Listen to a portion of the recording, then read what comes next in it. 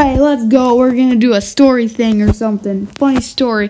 So, we have me. It's a very, very beautiful drawing of me. I hope you really like it. I worked very hard on it. But anyways, by my voice probably, you can probably tell I'm still a kid in school, still doing school. In school, we were learning about the periodic table of elements. Here's our very beautiful, accurate drawing of it.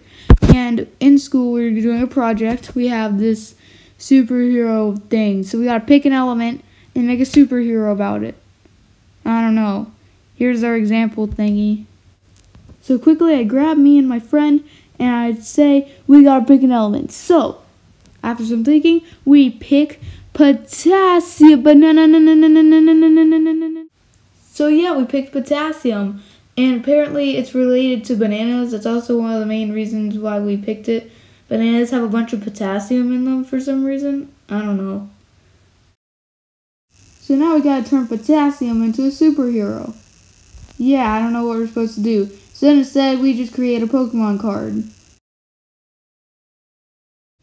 Boom, next day. We're now finally, after working hard on our project, we're finally presenting it. Yeah, let's go. So boom, here we go. Wait, stop. Okay, that was just the first slide, whatever. So here's our Pokemon card. It has like a bunch of moves and stuff. Like banana. And anyways, it also is called Potassibo because like it's potassium and Kerbo mixed together. I don't know. We thought it'd be funny. Also, here's some other stuff our teacher made us put in. And oh wait, stop! You're not supposed to see that. Go back.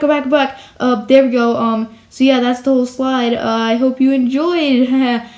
Oh wait, yeah, you're right. So there is one more thing. There's the more information thing.